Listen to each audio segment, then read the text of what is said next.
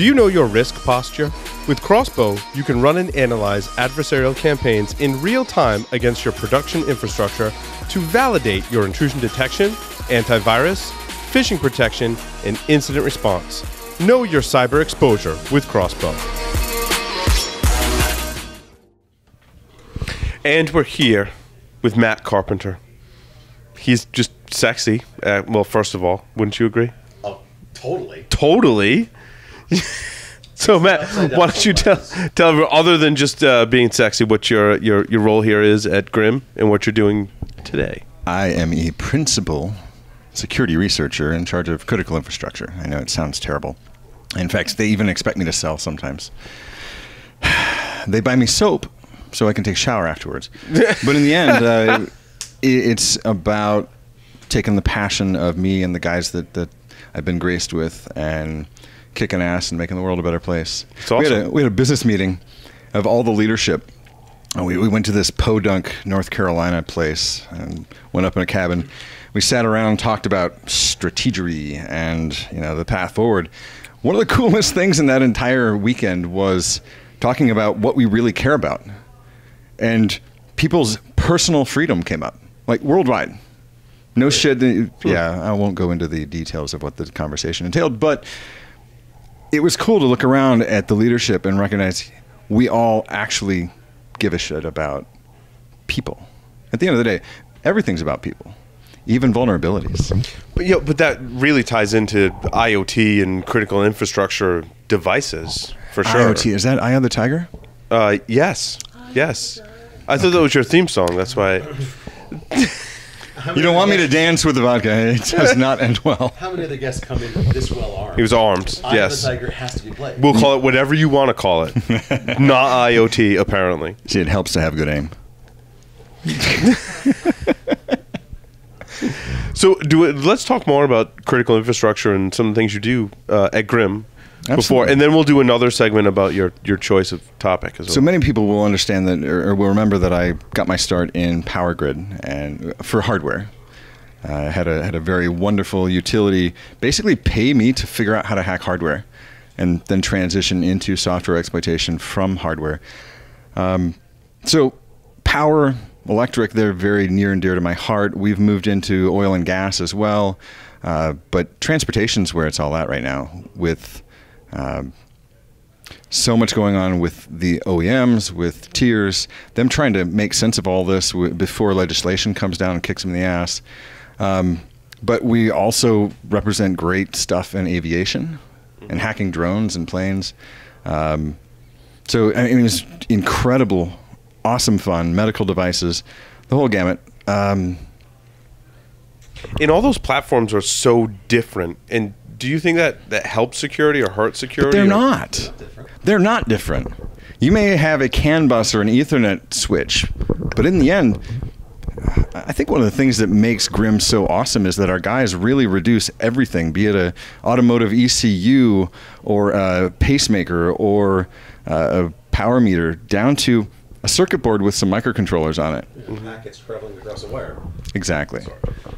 So we've got, you've got some core bus types that make up the entire communications on the PCB, but how they interact with the outside world, that's just frosting. It's the spice of life.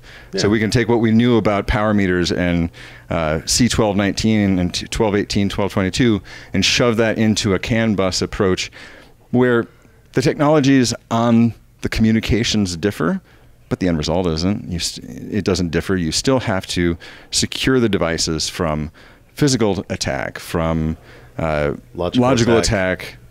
From communication attacks, from external, from internal, from vulnerabilities, bugs in old code, bugs in new code, update bugs, everything. And when you rip off the firmware, even firmware updating is very similar among most things. And when you rip off the firmware, you still have buffer overflows. You still have, you have a lot more of the fun stuff of old because they haven't figured out how to secure that stuff even to a cellular phone style. Not that cellular phones are very good.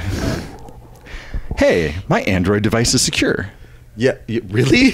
Would you like to test that?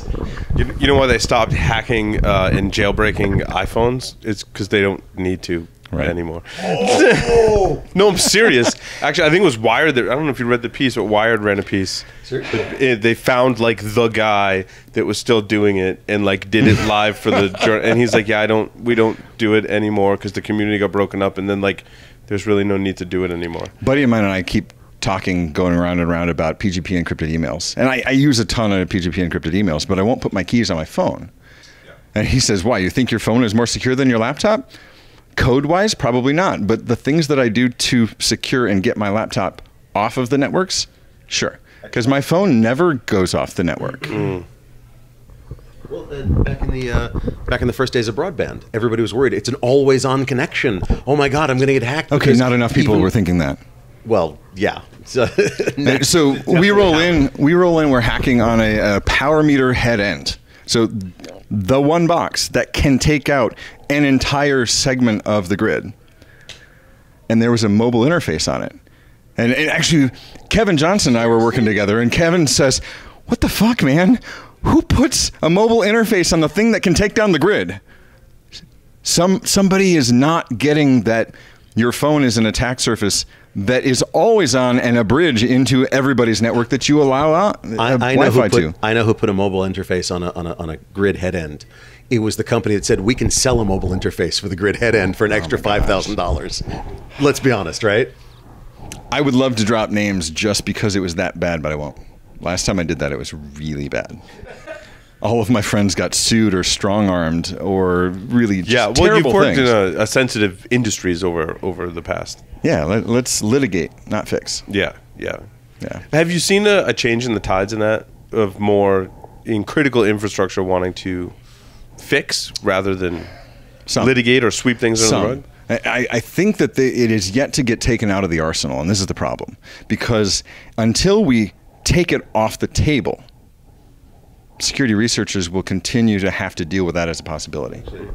I got to tell you, it's kind of relevant. I just left a talk before coming over here with the FBI and EFF. They're now working together. I don't know if you're aware of this, something called Cyber Ninjas. So the EFF and the FBI are working together, and if you have something that you're looking to do and you're not sure if it's legal, you can actually talk to them, and they will help you determine if it's legal, and they will help you do it. They figure it's cheaper to help people do these things and research these things than it is to start an investigation and so waste you see, taxpayer I didn't do dollars. anything wrong. I didn't say you did. No, let me back up because I need to paint the context and say why that's a great option, but only about 10% of the solution. Oh, they don't because they don't think it's a full solution. At the end but of I the think day, it's a great idea. At the end of the day, it's not the FBI that decides who to sue when you're talking civil suit. Agreed. Agreed. It's the company that owns the technology or intellectual Let's property. see. Yeah. You have one lawyer on part-time. We've got 24, and we're hiring more just for you. I mean, this is not the way that we want the chessboard set up. Agreed entirely. But I was just saying it's one good point. That's great. No, I appreciate that. I want a mousetrap.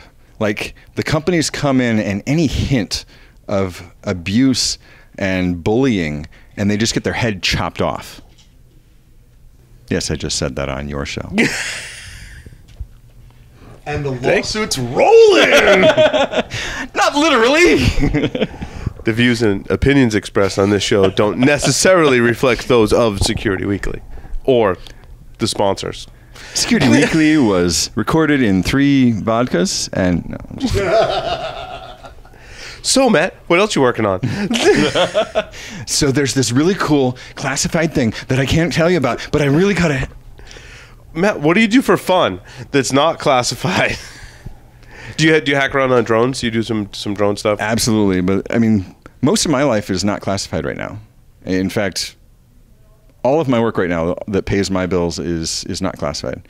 That's one of the cool things about Grimm. We've got both sides. We swing both ways. The government and then commercial. And so far, I've been able to hang on the commercial for most of my work. I like to throw a Frisbee around with my kids. I like to ride motorcycle. I like to get caught in the rain. Long walks. This is where we just put the microphone down and just listen just to see what he's going to say next. I like pina coladas and, you know. Oh my God. Honestly, hanging out with my family is awesome. And then when I get to get up here with some of my buds, shooting people that work for me, this is really cool. I get to shoot people that work for me. Yeah. Like, not cool, dude. To be fair, I handed the gun to one of my employees a minute ago and said, hey, you want to shoot your boss? Surprisingly, he was eager. And how many vodkas had he had? So we should probably ask some questions. Famous hacker trivia. Are you ready?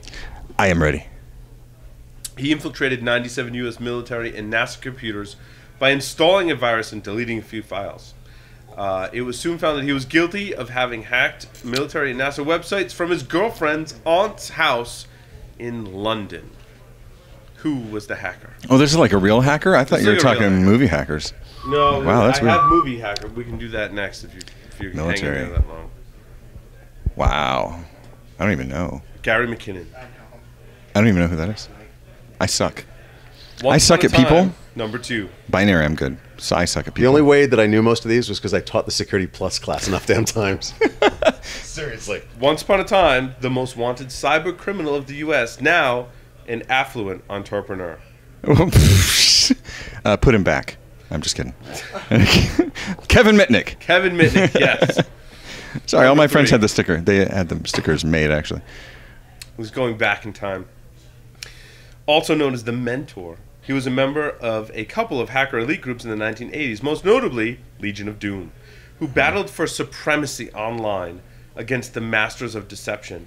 However, his biggest claim to fame is that he is the author of the Hacker Manifesto, which he wrote after he was arrested in 1986. You'd think that I'd remember his name. I'm LinkedIn connected to him, but I don't. I only remember him as the mentor. Lloyd? What? Lloyd? Yep, that's him. Lloyd Blankenship. Right. Okay. Very good. No, that's him. That's him. I know that Is it name. Blankship or Blankenship? Blankenship, yes. Okay. Blankenship, sorry. Ha. Although, he like trumped Alex Trebek. He was like, ha! You smug bastard, you think you know all the answers. You son of a whore. I like the rapist for 1,000. This is B-roll. I repeat, this is B-roll. Although, number 4, although technically a phone freak. You should have my other side show up sometime later and we can actually do an interview there. Sure. Although technically a phone freak, he is seen by many as the father of modern hackery and freaking, as well as being somewhat of a legend. Born in 1944, he began when he was informed by a friend that a toy whistle given away in a box of a particular brand of cereal would emit a 2600 hertz tone. A particular brand of cereal. Let me see. What was that? What was that brand name? It wasn't Wozniak because I thought you were going for Woz originally. Not Lucky Charms. No. Dang it! Sometimes they have berries. 80s cereal for 1,000. Captain Crunch. Captain Thank Crunch. you. Do you know his real name? I don't. John Draper. Okay, I did know, but I forgot. He directs the Names of me we don't agree. Number 5. He I don't like directs. terms either. Terms suck. I like Thingy. If you ever watch me talk, I use Thingy a lot because I don't want people to think, oh my gosh, he's so cool. He just spoke in Greek letters. Go ahead. How many vodkas? This is my first. He did even tell me to say scarier. when, but I was pretty conservative. Number 5. He directs the nonprofit organization 2600 Enterprises and publishes a magazine called the 2600 Hacker Quarterly.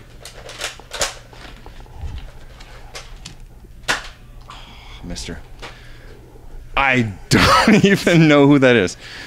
I wish I Pseudonym should. derived from fictional opposition leader in George Orwell's dystopian novel 1984. Really? Yes. Matt's like, tell me more. No. Matt's like, hold on, indexing. Yes, there was a book and a movie. I just read it last year, actually, for the first time. It was a great book, yeah. You didn't do it in high school? No. It was one of those weird books. Everybody quoted it, but nobody really knew it. Nobody really read it. Everyone just really quoted Honestly, it was I just Carl watched Heimer the movie. from MEDC that finally got me to read it after one of the automotive things last year. I'm like, oh, that sounds interesting. Emmanuel Goldstein. Emmanuel Goldstein, Yes. the dude from Hackers. Yes, I know. Yes. Eric Corley's his real name. Yes. The creator Thank you. of Pretty Good Privacy. pretty good privacy. Isn't said that? you use PGP. I use. Crap. You don't keep your keys on your phone. No, it's not Phil Katz. I know that, but no. Correct first name. Correct first name. Phil, not Zimmerman. Yes. Yes. Is it? Zimmerman, yes. Okay. Widely known as one of the fathers of the Internet, he is the co-designer of the TCP/IP protocols and architecture of the Internet. He is the vice president and chief Internet evangelist for Google. What? 2 words, 4 letters really? each. Well, there goes Eric Schmidt. Anyway, I suck at this. Hey, Ryan, Lifeline. Right. Seriously? Can you repeat the You question? guys not know your history? Widely known as one of the fathers of the Internet, he's the co-designer of the TCP/IP Al Gore. protocols. That is a very popular answer to this question. Yeah. No, He's no. on the IETF. I know who it is. I'm really bad with names right now. Vint Cerf. Vint Cerf. Yep. He showed up at one of the power grid meetings that I was helping Nice. do. He was highly influential in the development I didn't realize he was at Google. yes. Cool. Of theoretical computer science, providing a formalization of the concepts of algorithm. Turing? Wow, you are the quickest on that particular question. Very good. Ron I Rivers. hang out with Vizzy, so most of these people don't Yeah. really enter into my thoughts. He does. Gotcha. Number 9, Ron Rivest, Adi Shamir, and Leonard Edelman, who first publicly described this algorithm in 1978. It's not PGP. Just kidding. It's RSA. Yes. They hit you so hard. Number 10, he is credited with a number of innovations in firewalls, including building the first internet email server for whitehouse.gov domain and intrusion detection system. He's had technical positions at many different companies. That's not Lance Spitzner, is it? No. You've met him? I am He's- sure I have. The Gauntlet firewall. Okay. I think he was at TIS that built. That built Gauntlet, yeah. Yep. I had to deal with Gauntlet like 15 years ago as a pile of... Tell me about my friends. I love Marcus learning. Random. Oh, Marcus. Yes. Okay, yeah, sure. He has serious hacking days and drives a Tesla and is frequently seen on CNN Kristen Paget. Oh, wait, no. and other news outlets, and frequently does not wear pants when doing Caught that. the interview. What? Oh. Not Tom Liston. No. He frequently, well, whatever. That's only around you about the pants. Video conferencing has changed the world, man, I'm telling you. But not that much. Still don't see the pants. Say it again. Serious hacking days, drives a Tesla, appears on the news. There's on the news. He's on Fox all the time. Oh, that's assuming I watch television. I don't, but I knew I this. Netflix with my kids, and that's about it. I know this one. Wait a second. Trusted Sec. Yeah, no. Go for it. What the software that he wrote is. Social engineering toolkit. Yes. Artillery. Dave? Yes. Really? Dave Kennedy, yes. Yeah, I know my friends really well. We're gift wrapping Yes. a copy of this and sending it to him. Right? Yes. I love Dave. Well, thank you very much, Matt. He's depressed now. Let's just end this early. The segment really sucked. That was 11 questions. I got one. Thanks everyone. maybe two. For hanging. Thank you. Hanging Love you tough. still. Thank you, gentlemen. Good stuff. Thank you, sir. Do we have any more interviews today?